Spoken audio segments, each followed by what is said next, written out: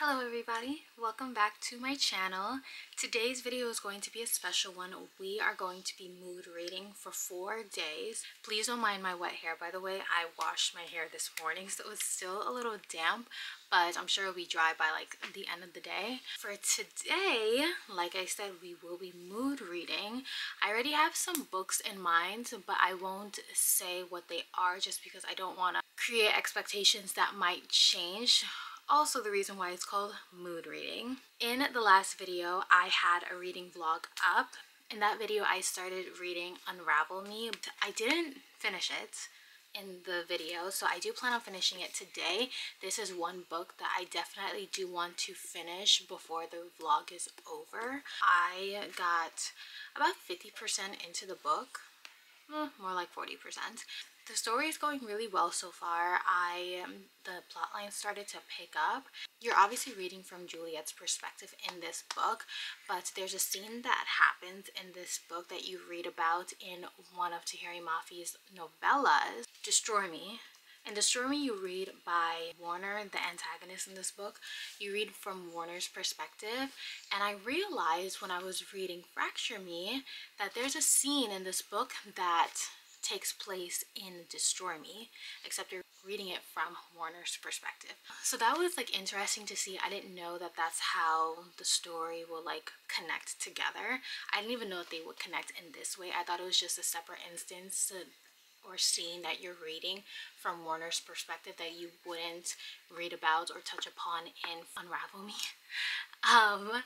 But I really liked that, so that really got me into the story because you read it from Warner's perspective and now you're reading it from Juliet's perspective, and you understand why this situation happened and how it played out in the end. I do know for sure that once I finish Unravel Me, I will be reading Fracture Me. Fracture Me is the novella that takes place after Unravel Me, except instead of reading from Juliet or Warner's perspective, you're going to be reading from Adam's perspective. This one, you read about basically Adam's mindset after his relationship, so to speak, with Juliet. Juliet isn't in the best mental space. She feels alone, and there's a lot of expectations that are on her shoulders that it's difficult for her to meet them. I will definitely finish this book by the end of this vlog. I do, like I said before, have other books in mind, but I'm not sure if I will still feel like reading them once I do finish Unravel Me, because I would like to finish reading this book first, then move on to Fracture Me, and then pick up a new book. But we're gonna see how it goes. I'm gonna start reading it now and we'll see how much progress we make. Let's get into it. Okay, I have to say something. I'm loving this new like family aspect in the book because Juliet's new friends are so funny. The way they butt heads with each other and play around is so funny. Like, I just read a scene. This isn't like anything special, but I just read a scene where Winston, a new friend of Juliet, is very grumpy from his overnight shifts of like just spying and making sure like the whole area of the rebel camp is like safely protected. There's no one threatening to enter and anything bad happens. He just called Brendan, a guy whose superpower is electrical currents, and he has the ability to basically recharge his body. He doesn't have to sleep if he doesn't want to, but he chooses to sleep. He doesn't want to have to like recharge his body like a battery. Winston just called him a fetus because he feeds off of energy like a child. And then Juliet just found out that Brendan's birthday was the last week, so she's like, oh, I hope you have a lot of happy days and I hope you have a good year. And she's like trying to figure out what nice things to say, because I guess she's not used to like, one, speaking to people, and two, saying nice things and saying nice things like that because she never has a good time with her own life. And Brendan is just like, thank you for that. And he's just smiling at her, looking into her eyes. Kenji's sitting at the table because they're all eating breakfast together, and before Kenji gets up to throw away his breakfast, him and Juliet's breakfast, he turns and looks at Brendan and was like, get it out of your head, bro. Just stop. Don't do it. And Brendan's like, what? And he's like, get it out of your head. Brendan catches on. He's like, I know. And Kenji's like, do you? So I've basically gotten a hint that Brendan has a crush on Juliet, or he's like looking at Juliet in a different light now. I don't think anything's ever gonna happen from this, but it was so cute because Brendan is so nice to Juliet, and this was such a little cute moment and funny moment for them all, and it was just, I want more moments like this. And I love like Juliet's training in this book, so we're finally getting a little more into that. But I just had to say that it was so cute and so funny because Winston's so grumpy, Brendan's so soft and like cuddly, even though he can hurt people with his electrical currents, and Kenji's just so playful and so blunt, and he's just like, get it out of your head, bro. And Juliet's just so like, I'm just here, I'm trying to get through my day. That's all. I just had to say that. Moving on.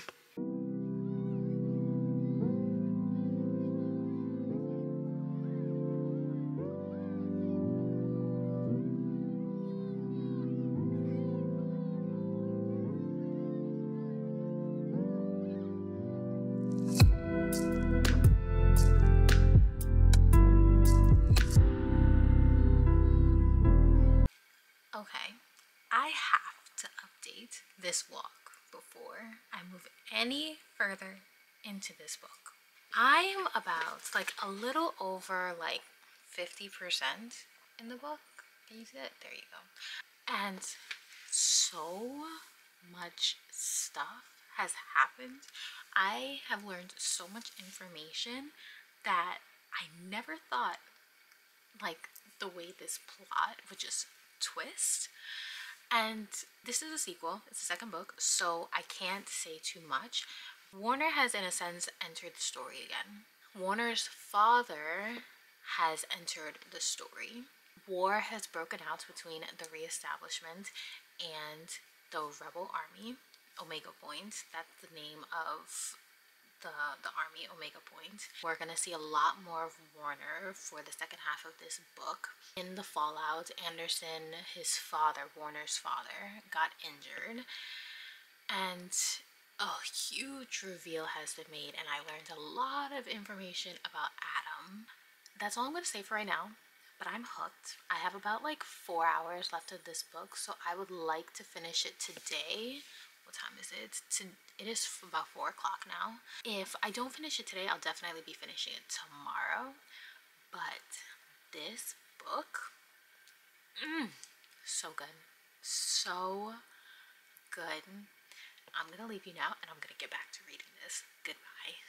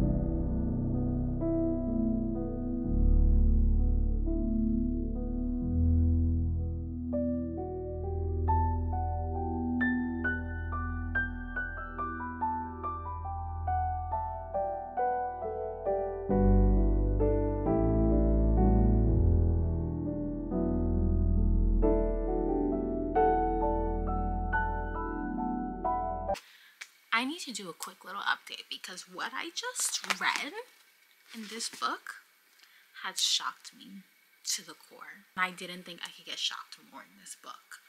We just learned something about Warner as he is talking more with Juliet, and they're basically getting to know each other a little bit more. And he has revealed some information that explains why he should basically stay with Juliet. And I don't want to say any more, but the way Warner acts in Shatter Me and in this book as well. And just like, even you don't even have to read from his perspective. You can just see the way he acts based on the way Juliet perceives him. From this conversation that he has just had with Juliet, you basically understand that the reason why he is the way he is because of the way he is brought up.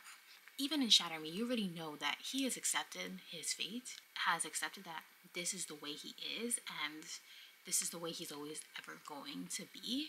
And this is the way he views himself, and he views the world, and he views other people. And it's just so sad. And the way Warner has switched up in his conversations before with Juliet to this conversation now is so like, it's like he flipped a switch. And I could not believe what I was reading. But a discovery has been made, and I needed to share that. But that is all. I will get back to reading this book, and I will probably see you guys when I'm finished. Goodbye.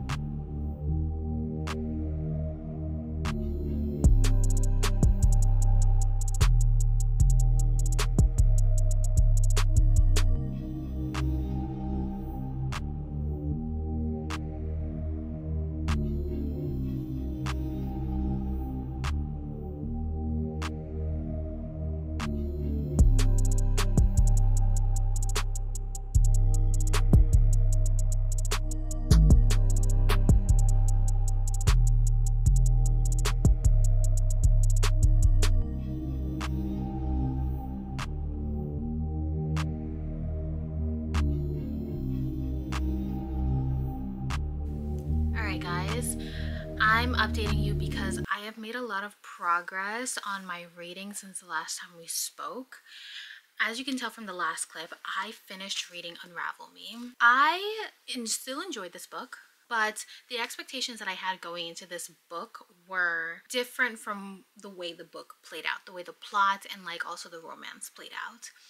Now, I can't give too much information away just because this is part of a series, and there are things that happen in this book that you need to know what happened in the first book to like understand. So there's not much I could say, but what I can say is certain details were revealed in this book that I definitely wasn't expecting. There was a certain trope that was introduced in this book that definitely isn't my favorite. I'm not going to say what the trope is because that is a spoiler.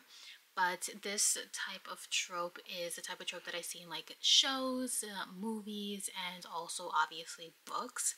I have read other books that have this kind of trope, and it offers up a different kind of romance plot to the story, but not in a great way. Sometimes it can be a little annoying to the story. And book, I will say I was definitely shocked by it. I'm not too upset about it. Like, I feel like I could still enjoy the book later on in the series. I decided to rate this book 4 stars.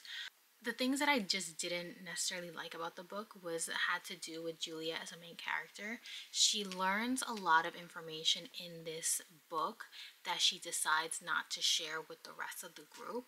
And because this whole series is based upon war and a rebel army trying to fight against basically the government, who is the reestablishment, her not sharing certain pieces of information is detrimental to the people who are around her and results in like consequences later on in the book.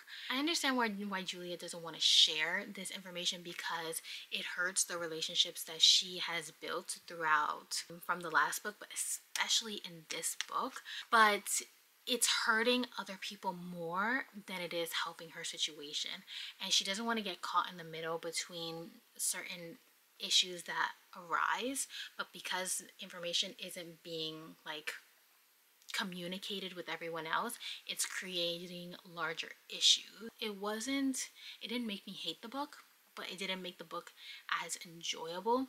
Obviously, it offered up more like problems and consequences to the stories to allow the plot to move forward, but it did create a lot of unnecessary drama in the story.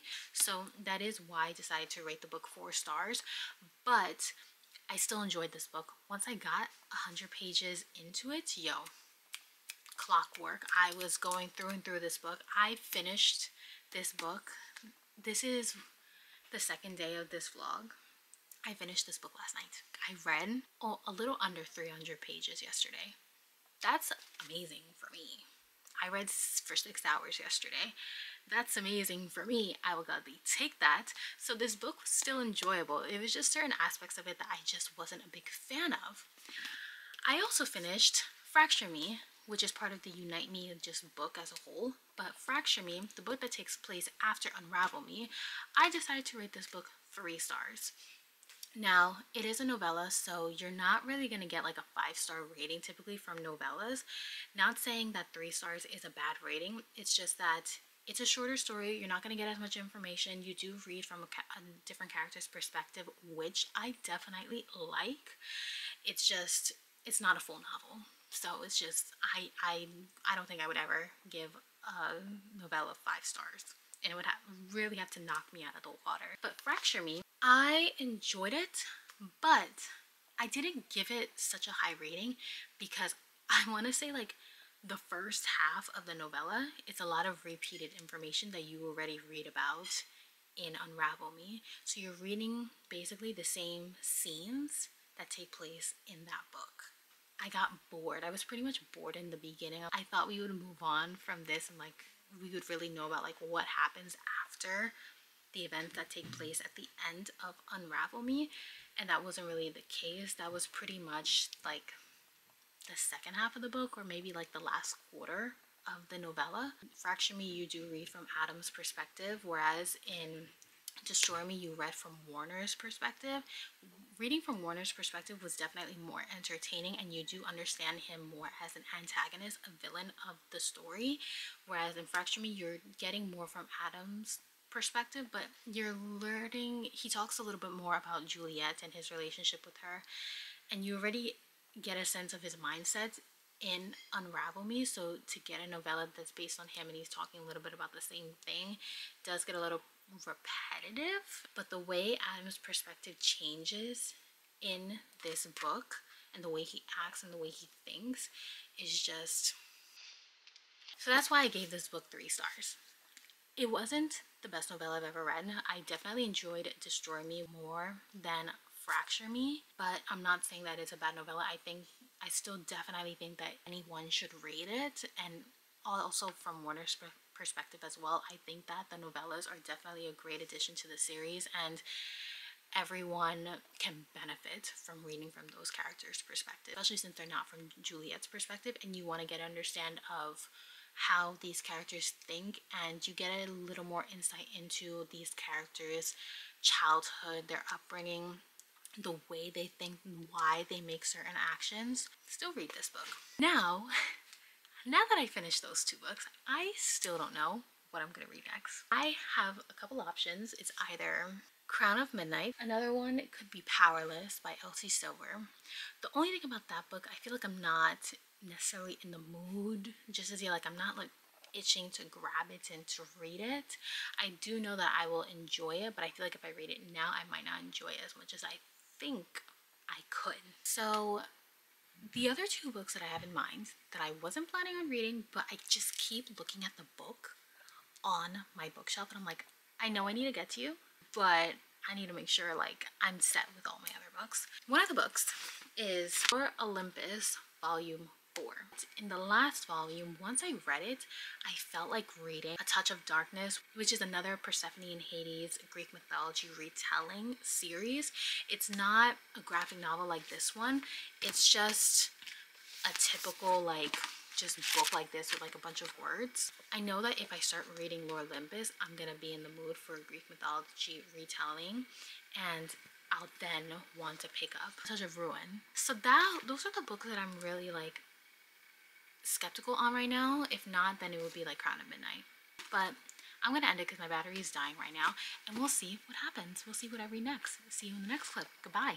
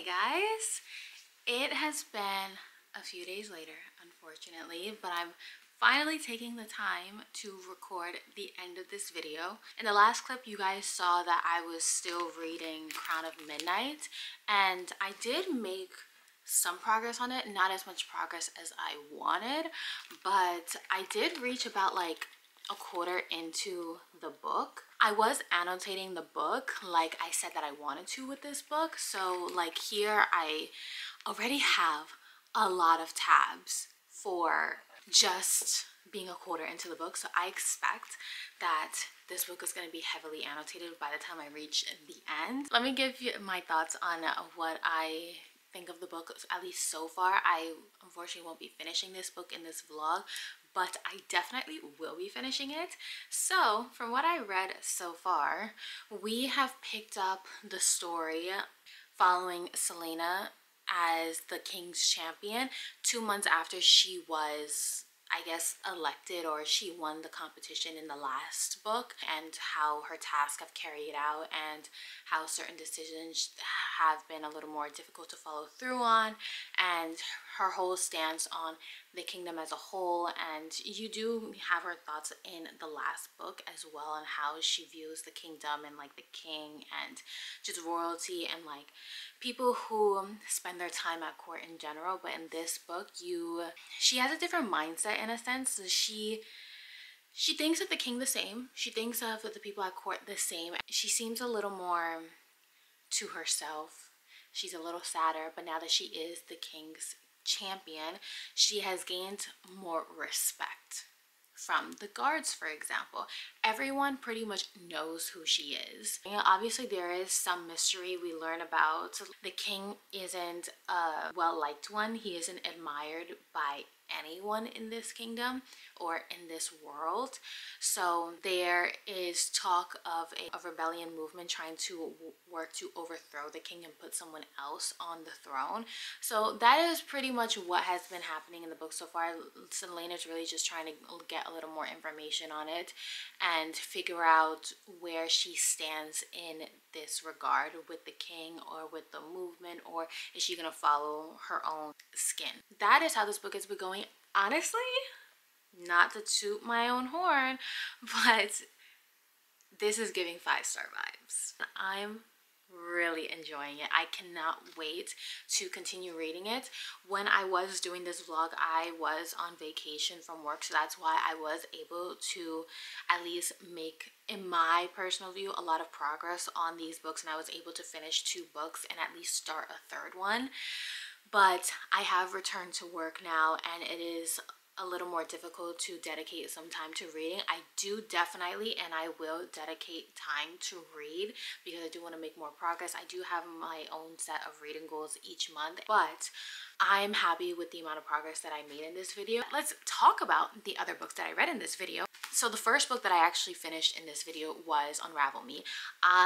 In a previous video, I had started this book, but I didn't finish it. So in this video, I was able to finish it. So I finished reading about like the last half of the book, and I really did enjoy this. Juliet was a little more difficult character in this book. I found her a little more likable and like understanding in the first book, but in this book it was kind of hard to understand her point of view at certain points.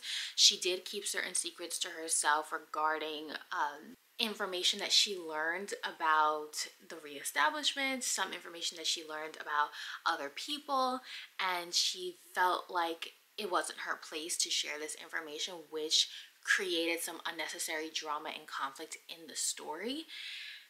I do understand her point of view at the end of the day. However, I wish that she was able to look at it from a different point of view. So that was one aspect in this book that I found a little difficult to connect with, and I got a little frustrated with, but it wasn't frustrating enough for me to completely dislike the book. I definitely do like this book. I kind of view it on the same level as the Shatter Me book. Shatter Me I do like slightly more. I will definitely be continuing with this series.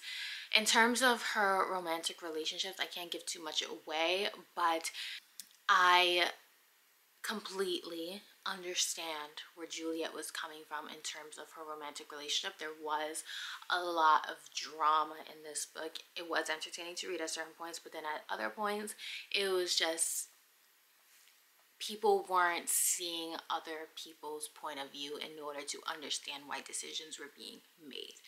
That is all I will say. After I finished reading this book, I started reading Unite Me. Unite Me, like I said at the beginning of this video, this is a novella, and I did already read Destroy Me, which was told from Warner's point of view. So once I finished reading Unravel Me, we then read Fracture Me, which is told from Adam's point of view, and it follows at least the first half of the novella, so like the first 50 pages. You read like the same scenes and the same dialogue that you read in Unravel Me, but then the last 50 pages you're reading obviously from Adam's point of view, but you're reading new information that has taken place after the end of Unravel Me. The first half, the first 50 pages, it was a little difficult to get through.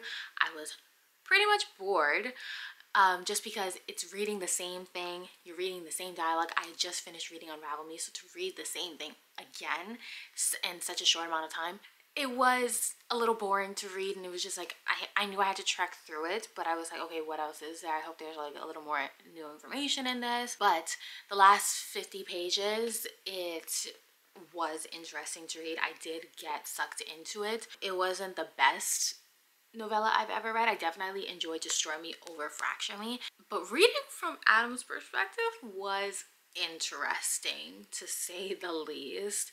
I definitely hold him from a different perspective now compared to what perspective I held him at in Unravel Me. I don't necessarily dislike him.